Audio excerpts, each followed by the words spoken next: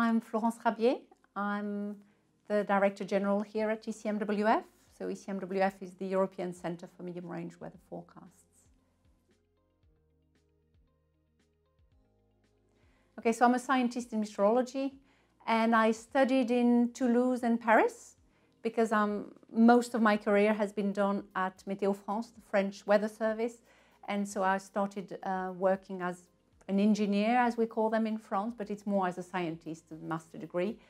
And then I worked for a couple of years in wave modeling, actually, and then did a PhD in data simulation at the university in Paris, which was about how to combine observations and model in order to get the best picture of the atmosphere, in order to get the best predictions of the atmosphere. After that, after my PhD, I came here to the Weather Centre, to the European Weather Centre for 6 years to work as a scientist on implementing a new method of data simulation. It's a new method to use better satellite observations in particular.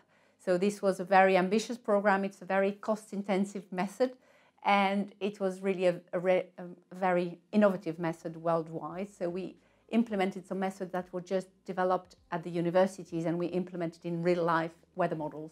And we were the first to implement that in 1997. And then after that, it was implemented in other worldwide centres.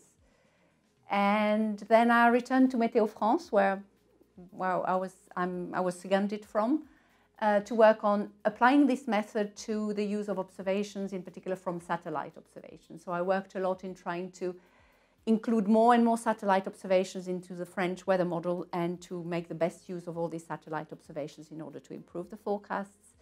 And in particular of this new instrument, YASI, which is an interferometer on board a European meteorological satellite, which had so many more data that scientists didn't know how to handle them. So we had to develop methods in how do we choose the best information, etc. So I worked quite a lot on that in the scientific side.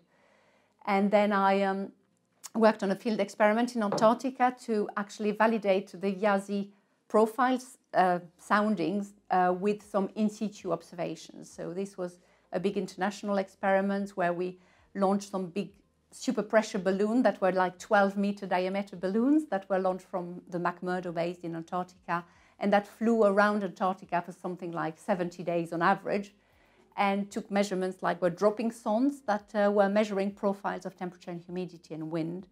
And in the end, we had something like more than 640 profiles in a couple of months, which was brilliant for such an unexplored territory in a way.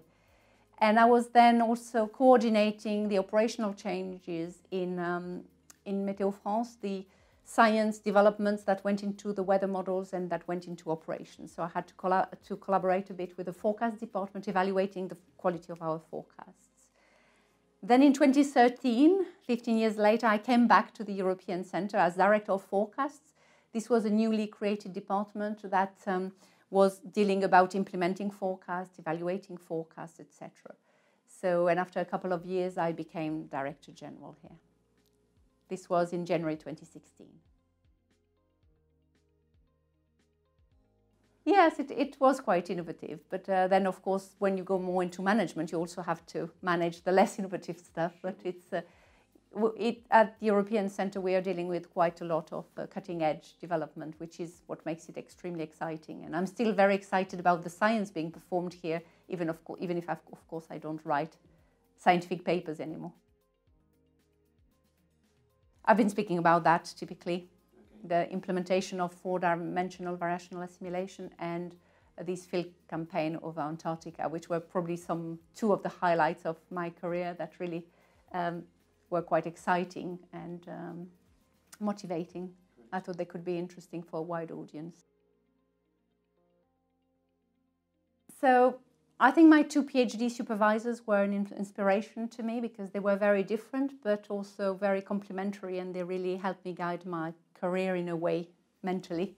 So one was very scientist, the other one was quite a manager as well as a scientist, and really trying to push through some new developments in operations, which was quite interesting. Recently, as I came here, I had the pleasure to meet Catherine Sullivan, who was the administrator of NOAA, the US National Administration for Atmosphere, and she was an astronaut as well in her beginning of her career. And I think she was a fantastic figurehead, and I really enjoyed speaking with her. And I thought that's an inspiration.